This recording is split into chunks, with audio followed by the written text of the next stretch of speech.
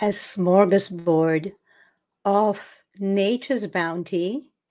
We're making today a very delicious and very unusual recipe from all of the most beautiful bounties of the earth. Welcome to the Elegantly Raw Show. Hi, everyone. I am so glad to have you here today. Look at what I have. These are such incredible goodies that I got from the farmer's market. And of course, I've been growing the oregano. Also, some people call it oregano, basil, also known by basil. But as you look here, you'll see some familiar things. But guess what? There's no pasta. And I'm making a living lasagna. So let's see how we do this. Let's go straight to the table right now so that you can see exactly what it is that you will need to do to make sure that you also can make this living lasagna. So, of course, we've got these incredibly beautiful, masterful tomatoes. We've got, look at these plump, big, incredible plump mushrooms. Of course, I wash my mushrooms. Most people don't, but I do. And then I take a towel and I wipe it off. I don't use a paper towel. What I use is bamboo. So I use this bamboo towel. And the beauty about this is that I do not throw it away. I do not need to add to the amount of things that we supposedly throw away, since there's no weight. It all comes back to us. But you can wash this up to about 85 times after you've used it. So that's what I use to wipe off the mushrooms with. Of course, we're going to be having some lemons. And while we're at the lemons, you may as well know that we're going to be using some of these incredible caviar limes that I so love. And this is straight from the farmers, from farm stand, and it comes in this bag so that it stays really fresh for a long time and no plastic. And those of you who've been following me for a while, you know that I use these quite a lot. We're going to be using microgreens. Wash them as well, and also pat them dry with a bamboo towel. Tarragon. You're not going to see things that you normally would think would be going into a lasagna here today. This is a very different recipe. So I love fresh tarragon, and I learned how to use this when I was living in France. So it's already been washed. You can even see some water still on it. And I have dill. I love dill. I'm a person who really just cannot believe that there are people in the world who have never tried dill. And because it's a lasagna, we have here some soaked pine nuts. So these pine nuts were soaked beforehand. And I trust that you know that you need to soak your nuts and seeds beforehand. And so you can see that they're pretty soft here, because this is exactly what I am looking for. Now, with the tomatoes that I'm going to be using today, if you notice, I've kept them on the vine until the very end. By keeping them on the vine until I just am about to use them, I am keeping them attached to their source. So we're going to be getting the highest electrical energies from these tomatoes because I've kept them on the vine until we're using them. Then we have Moringa Oleifera. This is the one that I use. This one comes from Senegal. Now, we're going to be talking a lot about moringa afterwards, but you know that it is known by over 100 names in different languages around the world. I'm going to be talking a lot about it. If you want to, but only if you want to, you can use some coconut aminos. Make sure it's organic, of course. We're going to be using organic hemp seeds. And of course, the sea moss gel, which I already made, and this is what's left over from the one that I used last week. So this one also has a caviar lime in it. So I'm not going to put much of the caviar lime in what I'm making here. So let's get started first by using the food processor. So I am using a food processor because it's really, for me, the quickest and easiest thing to do. But let me just move these aside over here so we can start. I'm going to be using, of course, a ceramic knife, only ceramic knives. I use only ceramic knives. So I already have these washed, these mushrooms, and I'm going to be using the mushrooms. Now, the only thing to chop off is really the part here, which is a little brown, even though it's been washed. I'm going to just cut this, quarter it actually. I don't have to quarter it, but I like the way it turns out when I do. And you can experiment. You can actually just, put it in half. Just half it like this if you prefer. Look how lovely it is. Look at the beauty in this. Oh, I just love things like that. Hello, Sally Palmer. Lovely to have you here today. Thank you for coming and joining us. So I could also put it in just like this, but I'm going to quarter it simply because of the texture. Most people do not realize the reason why we enjoy meals very much is, I know for me, it must have a lot of moisture. Otherwise, I don't like it, which is why I'm raw, because cooked takes all of the structured water out of the food, which is why people are so thirsty after a meal and during a meal, and then they have to drink water with it, which is one of the worst things to do. So how much you want to put of the mushrooms depend on the size of the mushrooms. These, as you can see, are pretty sizey. So I happen to like a lot of mushrooms in this, but if you don't, then just put, 2, maybe 3 at the most, depending on the size, of course. So now I'm going to put the tarragon. A little bit, not a lot. Now, what I learned in France is that you don't use a lot of tarragon. I'm just going to put this much in there for now, that one, and then I'm going to take off a wee bit more here. Here you go with the tarragon. And Sally, hi, you said this is wonderful. Oh, wait till you see the final product. And just a little bit, do not overdo with the tarragon. Please do not. You will regret it. Tarragon is very, very strong, so do not overdo with it. I'm putting a lot in here because I just happen to like it. But dill, oh, I so love dill. The scent, the scent, the scent. Don't put too much of this too, because again, you don't want to overdo it. So I'm just putting this amount. Now, the thing is that you can always add afterwards if you want to, or if you feel the need to. So here we go with the pine nuts, all soaked and ready to go. So putting that in here. Now, how much I put of this, I'm using only a ceramic knife, of course, because I do not like to change the energy of the food.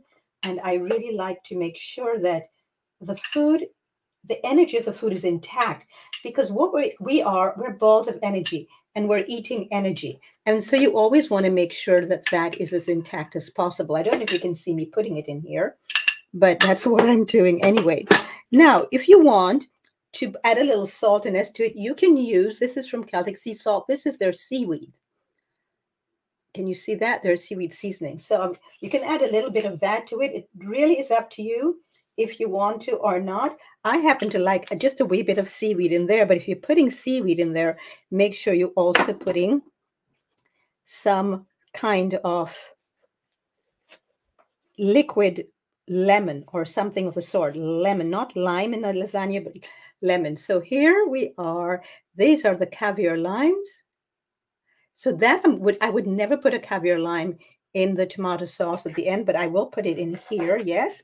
We're making this as meaty as possible. So I'm going to cut it open. So if you've never seen a caviar lime before, here we are. Now, why is it called caviar? I'm going to press at the bottom here and look what happens. Can you see how it comes out there? It looks like caviar, doesn't it? And the scent, the aroma, it's intoxicating to me, and it's amazing what it does also flavor-wise. If Belinda's watching, I'm sure she knows flavor-wise what it does to the food. I happen to have found these young zucchinis today. Aren't these gorgeous? Because they're just beginning to come out in the farm right now. So there are just the most beautiful coloring and the firmness. It's just gorgeous. Now, most people use this as the pasta. I am not using this as a pasta. You might be surprised to see what I'll be using this for. But I'm actually going to put this in this, making the meaty part of the lasagna. So look how much water this has in it because it's so rich and new. Just picked from the farm. Just gorgeous. So I'm putting that in there as well. And then we have the moringa. Here we go. Now, I could just do this first and then put the moringa in, but I prefer to put the moringa in from the beginning. This is a lot of moringa. You would start with like a half a teaspoon. Don't overdo it. Now, I told you before that moringa is known by over 100 names around the world, but it's a very easy to grow tropical plant species. And you can find it, it's native actually to the Himalayan mountains and parts of India and Africa. But you can find it in stores now in most places, thank goodness, or online. But what's important about it, it comes packed with over 99 protective compounds. Make sure it's organic too, please, and that it's raw. So of all the species, the one that I use is the Moringa Oleifera, and you'll find that is the one most utilized, and there's a reason for it. Because there have been so many scientific studies done, and most of the studies have been done on the Moringa Oleifera. So it's pretty amazing. And before it became popular, it was always been used in Ayurvedic medicine for over 4,000 years. It was used extensively, in fact, in traditional medicine practices like Ayurvedic medicine. Now, what is this? This is garlic. So if you remember, at the very beginning, you will have seen that I had some garlic, and this is what we're going to be using now. It's the garlic in here. How much garlic you put is up to you. I don't use a lot. If you love garlic, you can use 2 to 3 cloves, completely and totally up to you. I'm putting a wee bit of the pepper flakes in there, but I'm not putting a lot because I have the real thing. I like to put real raw things in there. So you might say to me, oh, look at all those seeds. This is going to be way too spicy. Well, guess what? This is a cherry pepper. So you're not going to have that strong heat coming from it at all. So let's go back to talk about moringa. I'm just going to be cutting this up. You'll see me cutting it here. So moringa has actually gained a huge reputation for helping people with inflammation and combating a lot of various effects of malnutrition and aging. So it's used a lot with children and in areas too where there's a lot of malnutrition. So see, I'm putting all of this in here. Moringa is also named as the miracle plant because it really helped with so many deficiencies that people tend to have nutritionally, no matter where they live in the world. So what's so unique about it too is that you can use most of the plant, the flowers, the pods, the stem, the roots. Now here we're doing some hemp because of the most amazing ratio of omega-3s, 6s, and 9s in there. This has the perfect ratio to it. So you don't have to put a lot. This is also very high, of course, in protein, as is every single plant. And moringa, by the way, is the highest in protein of all plants. And studies have revealed that the moringa powder is loaded with phytochemicals, the protein, and of course, the calcium, beta carotene, vitamin C, and potassium. And because it contains such a concentrated amount of vitamin A, it is usually given to thousands of children in what we call third world countries, which I don't like that name every year, that are suffering from life-threatening vitamin A deficiency. And it's also used to help to repair the immune system. A little bit more of this, because I don't think there is enough. If you're using the cherry one, you don't have to worry about the heat nor the seeds. If you're using jalapeno or any other kind, then just a teeny amount will do. Don't overdo it. What is the final thing I'm putting in here? The sea moss gel, but I'm putting it at the last minute.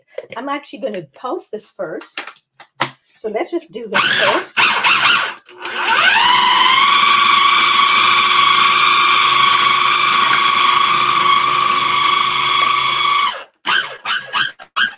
This is going to take a bit of pulsing because I do not have lot of liquid in there. I might end up having to add some liquid. We'll see. But you could also, if you find that you don't have enough, you might also want to just keep doing what I am doing.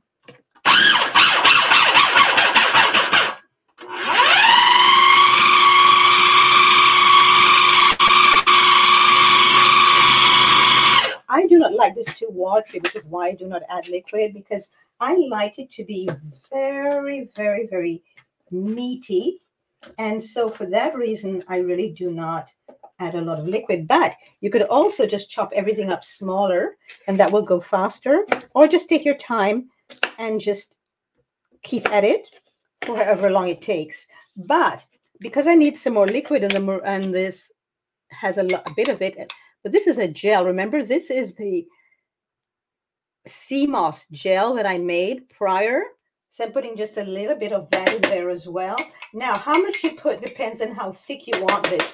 But remember, once you put this in the fridge, once you put the lasagna in the fridge, if it even makes it into the fridge, the sea moss gel will coagulate and will make it much more thicker and denser, much denser.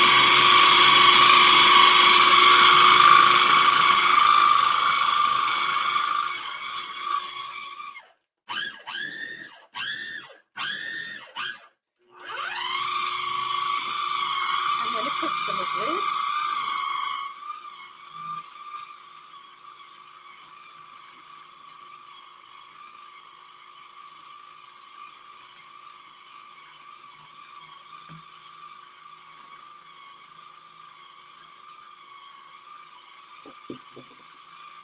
I don't know if you saw, but when I added it, it started going even faster because it's liquid. Okay, let me show you what we have so far here. I have to mix it around just a wee bit. If I wanted to, I could cut up this a little bit to make it faster, or just leave it in there because I like to have nice thick pieces of the mushrooms. It's up to you. It's completely up to you how you want to do it. But I'm just going to put a wee bit more. Now I'm going to blend it even higher with the food processor. Could you use this in the blender? Yes, but you know what? I find the food processor is much more suitable for this.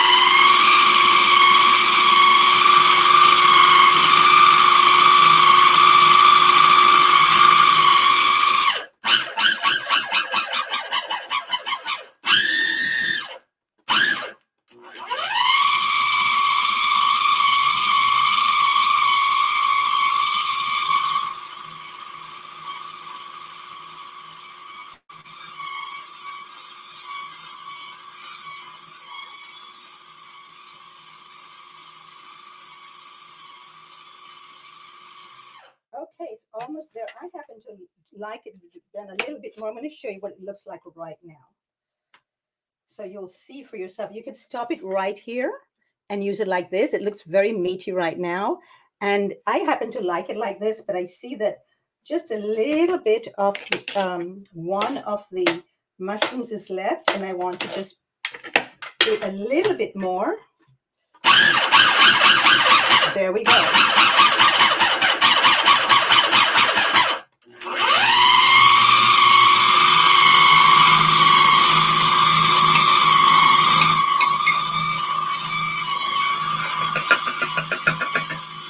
Adding some of this in.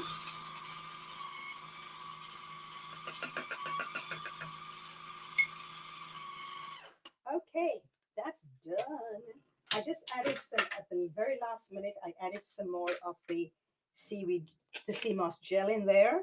So I'm just going to, oh, look at this gorgeous, oh, look how beautiful this is. So the jar in which I kept the sea moss gel is where I'm going to put this, because I'm going to add this in at the very end just to make sure it coagulates enough.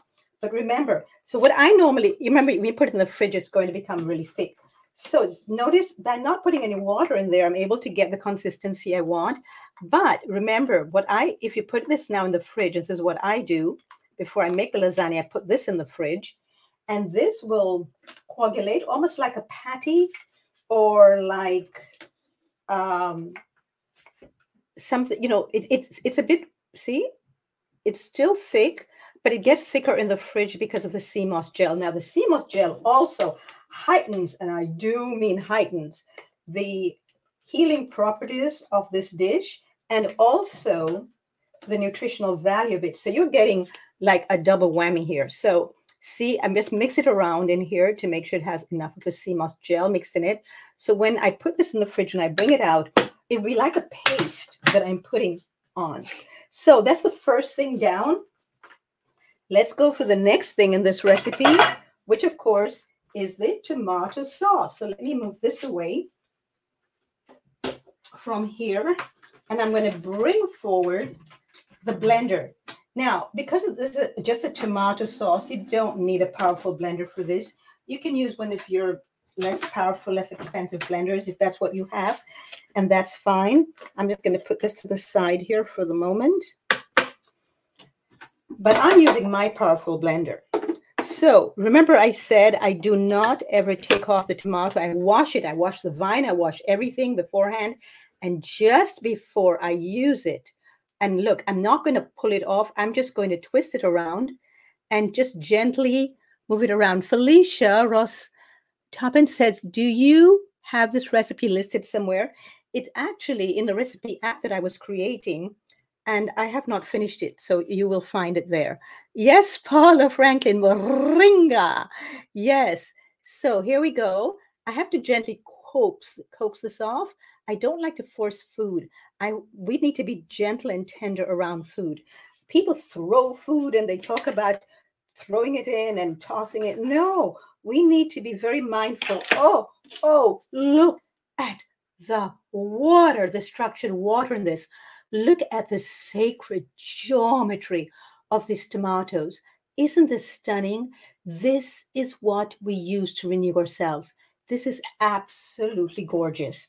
So you see, this is why I leave it on the actual stem. I try to keep it as close to the way it grows and its connection to the earth as much as possible. Look at all that structured water. You will not get thirsty eating this.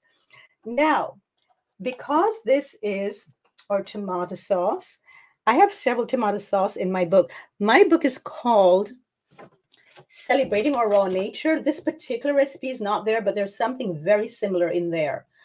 And you'll see my name spelled this way there.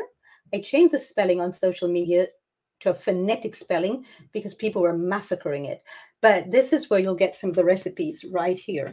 And this tomato sauce that I have in this book, the Celebrating Our Raw Nature book, is actually much better than this one. So I did put some oregano there. That's some of the actual dried one. But look, do you remember at the beginning I showed you this is the oregano that's growing. So I'm just going to cut this. I'm going to snip some of this off. I'm just getting the scissors over here. Let me put this back over here. I'm getting the scissors. These are my food scissors. And I'm going to snip it off and put it in there as well. So I got fresh ones. I don't know if you see this. I got fresh ones and I've got the dried ones in there. And then I'm going to put some of the basil in there. I'm going to cut some of this off as well. Right here. I'm putting it directly in there. So it goes directly into the blender. And of course, there is garlic in there as well, because this is a tomato sauce. Now, if you want, you could make a creamy tomato sauce by putting more of the pine nuts. I'm just going to put 1 teaspoonful, not more than that at all. If you want, but I do not, you could put a little bit of moringa. I want the contrasting colors, and that's why I'm not putting moringa. But look what I'm putting, though. I am putting this nutritional yeast. This is organic nutritional yeast from a raw company that I get it from. And so let me get a different spoon or container for this so that we can put this in here as well. Now, these are the flakes, by the way. How much nutritional yeast you put in is totally and completely up to you. Some people do not like nutritional yeast, and that's because they're buying a very inferior quality. But you don't have to use it at all. That's the great news, is that you really don't have to use it at all. If you want, you can also put some salt in here, or you can put a bit of namashoyu. It's really up to you. I do not. I'm just going to do it just like this. But you see, I need to use this. If I don't use this, oh, the plunger, we will have a problem, because as you can see, the only liquid is from the tomatoes.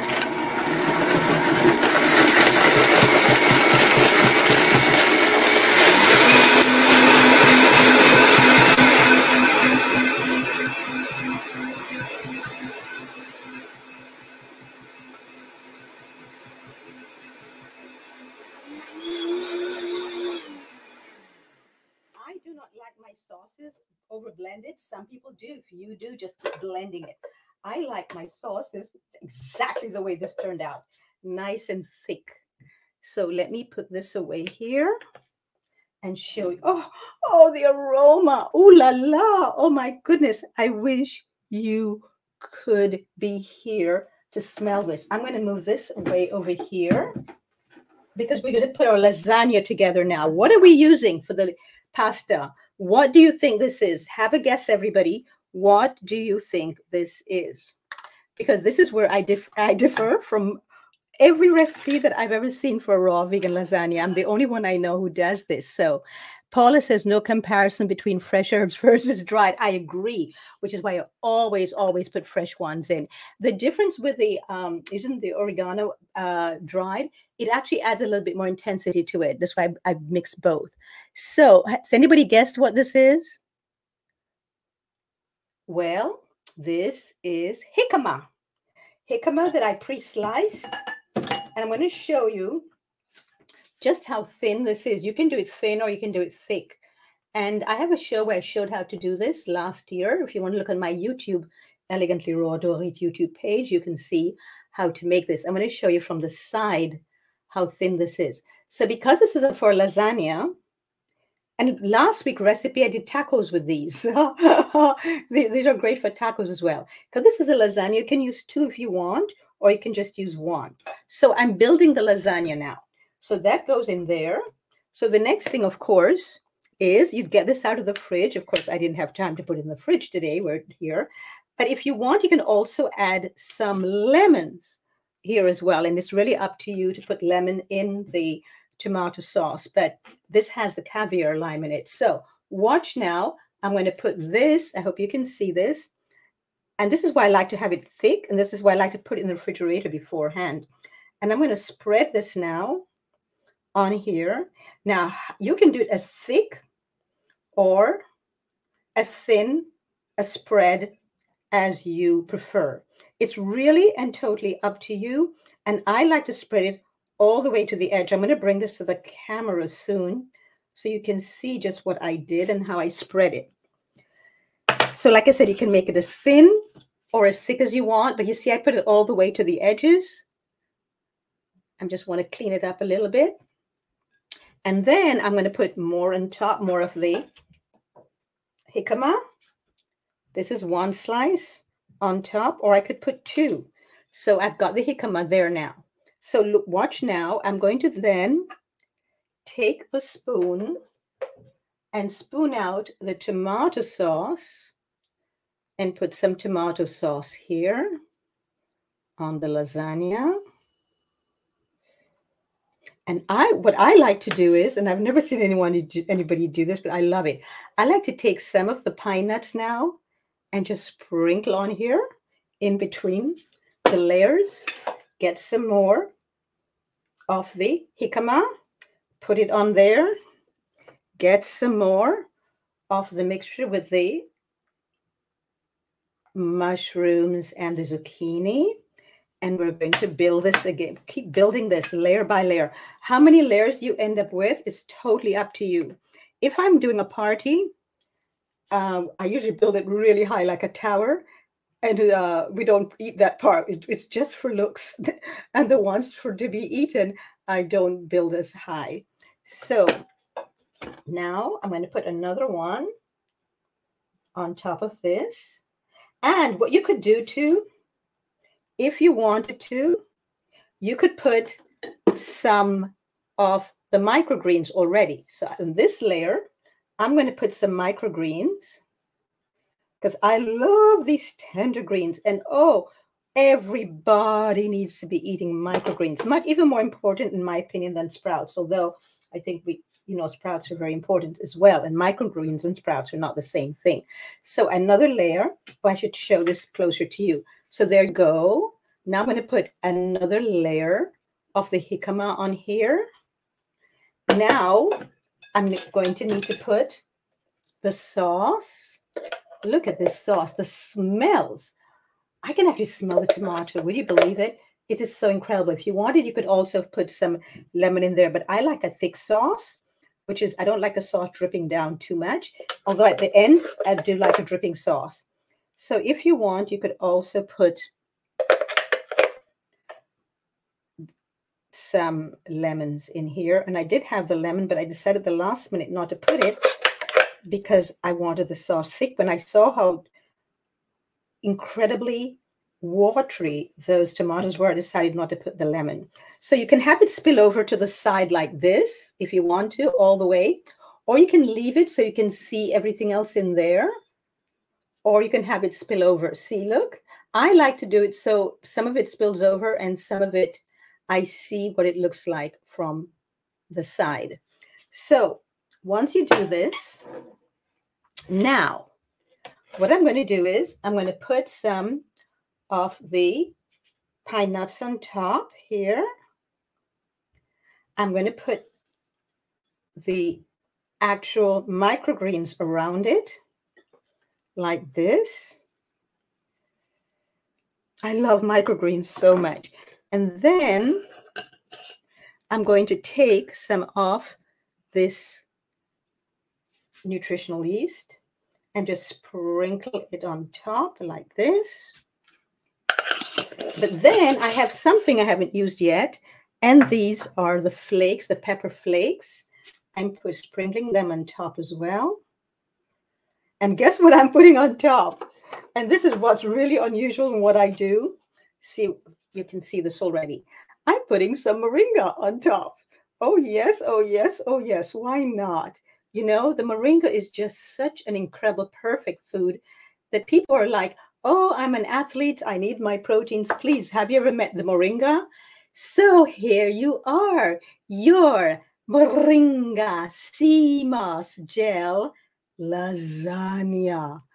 Oh, for the most beautiful meal that you won't come away feeling exhausted and tired and bloated. But this meal will satiate all of your senses. Melissa Breslow said, yum, beautiful. Yes, yes, combination of flavors. Yes. Oh, yes, Melissa, the flavors and the scent. Remember, we also eat with all our senses. So the scent is really important. Please try this. Come back and let me know what you think. There's lots more different ones in the book. Since you were asking before, somebody asked before where they can find. This is not in this book, but I have many different kinds in there. This one is going to be in my new book or app when it's finally ready. So this is my gift to you today. Try it, please, and let me know what you think. So why do I do this? Because I think we're important. I think we human beings are incredibly important. Everything on the earth depends on what we do and what we don't do. So what we eat is incredibly important. Tom, you just came on. He says, I'm currently attending a vegan pop-up. Wi-Fi here isn't the best. Well, I'm glad you came on, even just for a little while here, Tom. Sally Palmer, yum. You're so joyful. Well, look what I eat. Look what the earth gives to us. This is so much abundance. This is so much love in this. This is so much joy in this. We need to eat joy. How can we be joyful if we're not eating joy? So Stephanie says, from peeling a banana to such beautiful creations, raw caters for all while satisfying the calls and whims of man. Yes, yes. Thank you for saying that. This is so, so true. And Melissa says, yes, eat life and thrive. Joy. This is joyful. This is pure joy. I love making food for clients when they have never tried things like this and they think, nah, I don't think so. You can't call this lasagna. And then they try it and they are shocked to see the shock on their faces, to see, for them to feel when this goes down, how easily, if they chew it, how easily this, and how refreshing it is in the mouth. You don't feel like you have to wash your mouth afterwards. You don't feel like you're missing something in your diet because you're satiated, because all the flavors are here and we're meant to eat with all the flavors. So remember to keep this in the fridge, okay, because of the sea moss gel in there. Keep it in the fridge. Don't have it out of the fridge. And then you can make so many other things, including if you look at the tacos I did last week, you can find that on my Elegantly Raw Doreet YouTube page. You can put this in the tacos that I made last week as well. So isn't it wonderful to have jicama? There's so much we can do with jicama, and there are more recipes coming up with that. So come back, same place, same time. Thanks so much for coming by, and to your health, to my health, bon appetit. Here we go with the lasagna. Let's bring it up and let's put a wee bit of this tarragon on there as well, because the tarragon is just such a beautiful gift to us from nature. Bye, everyone. Thanks for coming.